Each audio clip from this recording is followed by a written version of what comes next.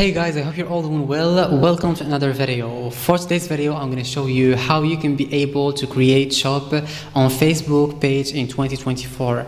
Okay, it's not something difficult. Just follow what I'm going to show you in this video and you're going to be able to do it.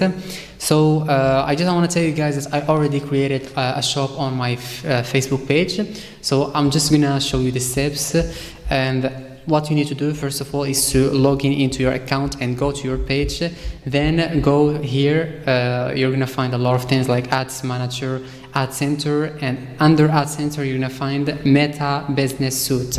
Click on it. Okay, and here what you need to do is to scroll down until you find all tools. Click on it. Okay, and let's search for commerce. That's it. Let's click on it.